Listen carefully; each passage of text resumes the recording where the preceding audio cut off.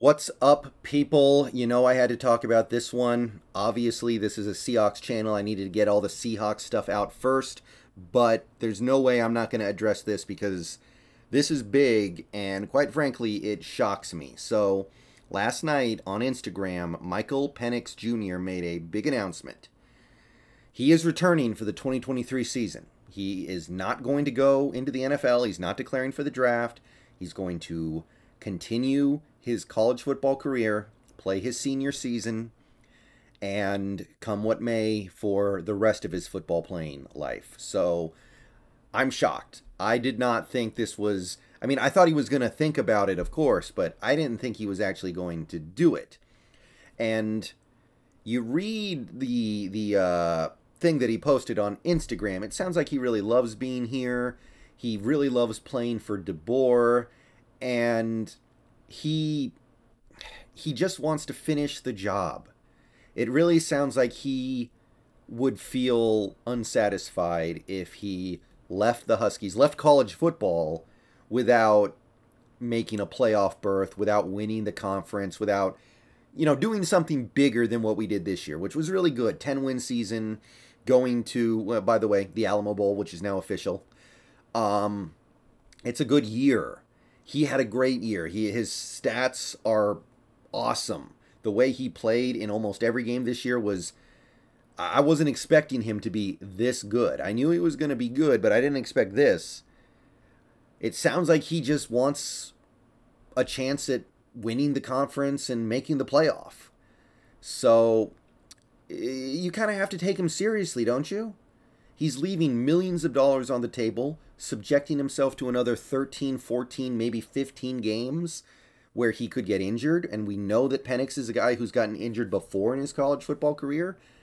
And he's saying, I'm coming back, even though I just had this incredible year where my draft stock is probably as high as it's going to be.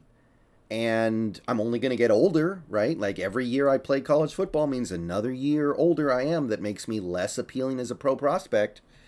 And yet here we are. So he's back. And I think this changes things dramatically for the way this upcoming UW season should look. I also think it means you might see more players returning to the Huskies in 2023 than we thought. Our receivers, for instance, McMillan and Odunze. You got to figure those guys are going to stick around, because I don't think Penix would stick around if he thought he was going to lose his top receivers, because those guys are really good. And there's no guarantee you're going to be able to replace them with guys who are just as good if they leave. So it seems like that's also going on. And at this point, you add all this stuff together, you assume the defense is going to get at least a little bit better, because it was mostly bad this year, and usually just by a routine recruiting class, you're able to bring in a little bit more stuff. You're going to have players that don't declare for on defense because they didn't play great this year. They're going to come back. They're going to have another year experience. They're going to try to build actual draft credibility. This UW team is, I don't know if they're going to be Pac-12 favorites, but I feel like they're playing the best of any Pac-12 team right now. And they, with Penix, with these receivers, with some of these guys on offense who can stay back, if they do stay back, this is going to be a team that is right there with USC and Oregon for the Pac-12 title. And quite frankly, I don't fully understand what's going on over there in Oregon, but it seems like we might have a leg up there. I don't know what's going on with Bo Nix. I don't know what's going on with their quarterback spot. I know they had a guy hit the transfer portal already.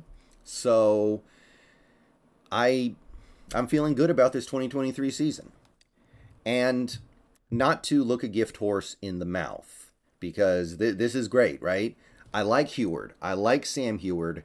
I like what he can do, what I think he'll be able to do in college football, but there's no doubt that if you take a look at the season Penix just had, like, you're not just going to replace this automatically. The 4,400 yards, and he hasn't even played his bowl game yet. You're probably looking at I guess I would say against that Texas defense, maybe you could give him like up to 4,600, 4,650. Probably going to get 30 touchdowns, 7 interceptions, 66% completion, little bit of a threat with his legs. Like, I again, I'm not upset about this. Of course, this is awesome, but that is a heck of a season. It takes some real courage to believe that you're going to be able to equal or top that in 2023. Because you got to figure Penix's draft stock is as high as it's ever been right now. Is he going to be able to make it go higher next year, knowing that he's going to be a year older, knowing that he might get hurt, knowing that any dip in play, any bad game, any game where he comes up short and disappoints, because you know we're going to get some primetime games next year, any of that stuff, your draft stock takes a hit. And Penix is already a little bit of a limited prospect because he doesn't have an amazing arm. He doesn't have amazing mobility. He's left-handed, which some teams are not going to like.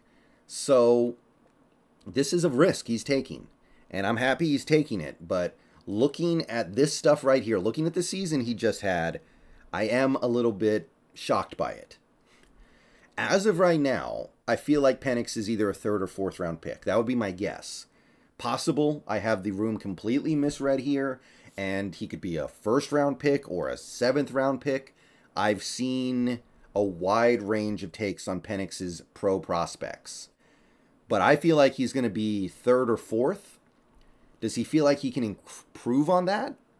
You're going to have a healthy, clean, productive year, but obviously he loves this system, he loves this offense, and he bets on himself, which I can respect that. So that's another quarterback off the board for the Seahawks, by the way, for those of you who were maybe looking at it from that angle. But least of my concerns right now, because we've got a big-time quarterback going into the 2023 season now.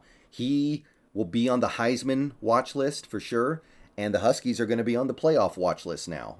I feel really confident about that. In the coming months, we're going to learn about which players on Washington are declaring for the draft.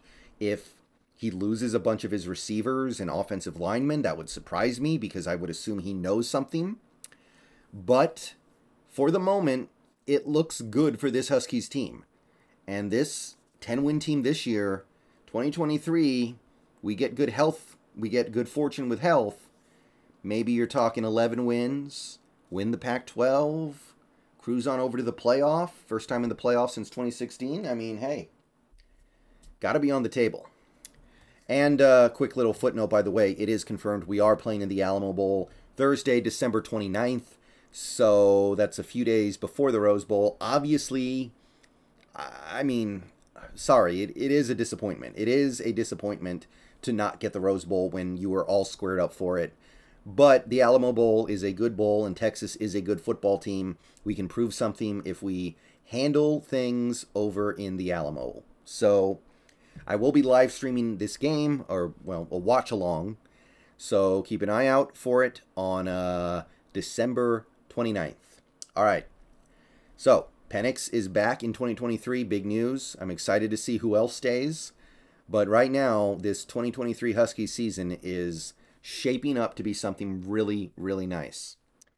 All right, catch y'all later. Bow down to Washington, and probably no Huskies videos until we get to the Alamo Bowl. See you then.